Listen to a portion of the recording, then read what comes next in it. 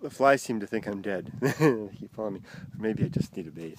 Anyway, I found a neat rock here. I'm headed towards the volcano wilderness, making my way. And this is lots of interesting rocks. But this one has like a conglomerate, you know, bits and pieces combined together, maybe from a landslide or something.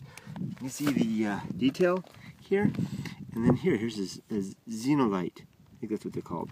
It's rock within a rock. This is like a volcanic stone that's been hurled from a volcano, cooled quickly, all the bubbles, and somehow became embedded in this larger rock here. I hope you can see that there. That's it.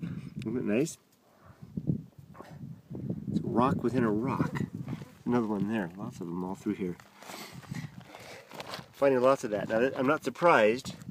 I should have done the camera the other way. I should know better. That's the volcano wilderness there. And making our way into the black rock that they're all lava. Huge, just, you know, many, many square miles of lava fields up there. We'll be there soon. Let's keep on going.